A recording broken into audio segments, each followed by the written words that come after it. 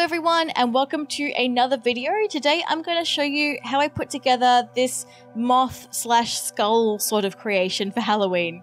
I chose this awesome Cecropia moth, but you could use any butterfly or moth as inspiration or just make something up. I'm using some pencil to map out the designs on the wings before I start filling in with acrylic paint. If you're not too confident with painting, you can always go for a much simpler butterfly design to try and make sure it's nice and striking, but you're not too caught up in making sure that all the lines and patterns are perfect. I decided that I wanted to add in some fluffy antenna as well. I'm using blue cardboard just because it's what I had lying around, but I've painted it in the darker grey that I'm using in the middle of the moth wings to match. Once I've cut out the shape I want, I'm going to cut a ton of little notches in the side to give it that fluffy, feathery look that a lot of the moth antenna have. Though I will decide later on to paint these ones cream, but we'll get back to that. Okay, here's how the finished wings are looking. So the top and bottom half are now glued together. At the back here, I've got some clear fishing line tied in a loop and glued on as well. And I've got some blue cardboard there just to reinforce it as well. That clear string is going to wrap around the back of my head so I can tug it to flap the wings. To get these attached, I've just folded a tiny little lip right at the end of this one where it's going to attach to my skin. And I'm going to apply some spirit gum right along this edge here and along the line I want on my face. Remember to give it a minute or two for the spirit gum to get tacky before you try and attach it. Alright, little test run here, and these are sitting pretty well, so it's time to get stuck into the makeup. I'm using a grease paint in a cream color as my base, as it's probably the lightest color on the wings themselves. If you've got a different design for a butterfly or moth wings, I would suggest using one of the lighter colors as the base for your skull as well. Just make sure you try and replicate a lot of the same colors and patterns as on your wings when you're doing the rest of your makeup. If you're using grease paint for this base color, do not forget to cover absolutely everything in a setting powder. Doesn't matter if you make too much of a mess everywhere else, as long as your face is looking good here. The next step for me is doing the eyes, so I'm going to be using a soft black eyeliner pencil on my waterline and along the top of my lash line. Next, I'm going to come in with a black eyeshadow and just a short little brush to pack on that color, especially just around my eyelids and right underneath my eyebrows to sort of strengthen that brow bone kind of contour. I'm coming in now with a brown eyeshadow with a slightly larger fluffy brush around the outside of the socket to basically blend that out into that socket shape without having any of those hard lines.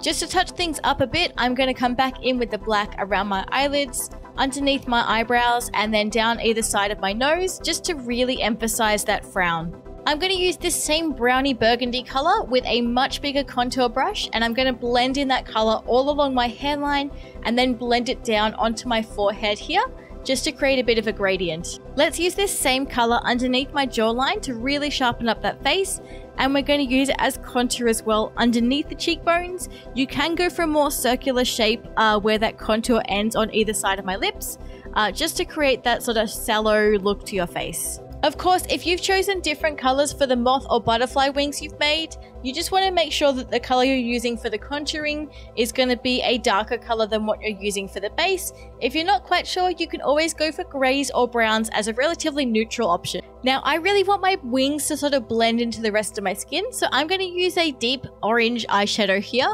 to blend from the wings and then sort of join that up with the eye sockets, and then coming down just on the side of each of my cheeks here.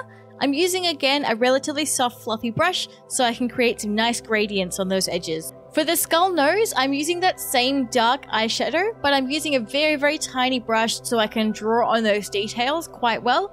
I'm making sure it's darkest right at the center near my nostrils and just underneath my nose. So to add detail to the makeup, I want to bring some of the patterns from the wings onto the face. For this part, I'm using a white watercolor paint and just very slowly wiggling my brush as I paint the line to create that uneven pattern, and then bring that down onto my cheeks and down below either side of my mouth. That's looking pretty good now, so once that dries, I'm going to go back over it with the reddy orange stripe as well. Before I get carried away doing any more detail on the face, let's do the teeth.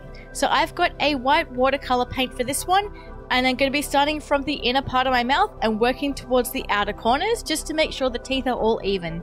So I'm going to be doing very simple strokes in that sort of triangle shape, starting from my mouth and sweeping upwards for the up teeth, downwards for the down teeth, just so that the thinnest part is right at the bottom, away from the mouth. And then we're going to ruin all our hard work because I decided that the area in my mouth was just too light. So I'm going back in with an orange to create some shading, and then I'm going to redraw on those teeth. And then just using a very, very thin brush to work a little bit of that orange eyeshadow in between each tooth to create a bit of shadow as well. It's time for the moth antenna, and as you can tell, I decided to change this color to a cream to match the cream of the skull base that I've got. So I've just gone back over it with the grease paint so I don't have to wait for any paints to dry. And then I'm going to be using a brown eyeshadow right in the middle just to create a bit of shading as well. For this part, I'm just using some spirit gum on my forehead and on the back of the antenna themselves to glue them down, and then just applying a little tiny bit of powder around the base of them to make sure that they're blended into the face as well as possible. Alright, let's get back to painting in some detail. So I'm going to add in a little bit more of the white line on the top of this existing orange line. And you know what? I wanted to use the orange line to create some detail on the top of my forehead as well, and coming onto the antenna. More line work underneath the existing lines here, and I decided I wanted to break up the cream color on the rest of the face, so I'm using that deeper orange eyeshadow as I used before to create a bit more contour on the sides of my nose and underneath my eyes here, and just blending that out again with that fluffy brush. This is going to create a lovely base because I want to add in some freckles that sort of reflect that dusty white speckly pattern on the wings. For the freckles, I'm using the same watercolor white paint that I was using before, but I'm using the back of my brush here to create a really, really thin point where I just dab it on gradually. I can use a skewer or a toothpick to create some even smaller ones if I needed to. And just because I can't stop fiddling, I'm going to use my blending brush to blend that orange down between the antenna a little bit. I'm also going to go back over the watercolor line on the antenna to extend that orange area. And more detail again, let's add some of that orange line work around my eye sockets, and then I'm going to add in some extra freckles because why not? And in case you're not already sick of hearing it, even more line work. Though later on I will change my mind about the ones on my chin. So I wanted to come onto my neck for this one, but if you don't want to do something quite like this, you can always just bring the contouring further down onto your neck. For me, I wanted to draw on some extra wings, so I'm mapping these out very roughly in a brown pencil. I'm going to use the same cream base that I used for my face to map out the wings, and towards the top of my neck I'm going to be just filling this in with a bit more of that contour. I'm going to be using a smaller brush as well for that brown contour to create a bit more shadow in between each of the wings as well. I'm going to use a liquid black eyeliner around these ones just to create some outline. Then I'm going to come in with a black eyeshadow again and create some shading underneath each of these wings as well. This should hopefully make it sort of pop a little bit off my chest. I'm going to switch to one of my bigger contour brushes to blend that eyeshadow out and just make it nice and smooth. Now to pattern these wings, I'm not going to try and replicate the exact wings on my face because they took ages, but I am just going to create a lot of very similar patterns here. So I'm going to come in with a black eyeshadow and create some squiggly lines. I'm going to go back over that towards the top with an orange eyeshadow as well. Let's create some harder lines and shapes as well using my trusty white watercolor paint. And of course some more details using this lovely deep orange watercolor. I'm using my black liquid eyeliner to go back over a lot of these wings to create some outlines, and then I'm going to be adding in some of those same freckles which will sort of tie it into the existing wings on the face and the rest of the face as well. For some last minute touch-ups, I went to add in some more line work, changed my mind about that, added in a little tiny bit more of that orange contour around my chin, and a couple of extra freckles. After darkening the eyeshadow again within my eye sockets, I was pretty certain this was done, but there was something that just felt like it was missing. So in the end, I decided to add in some black contact lenses just to make things look extra spooky.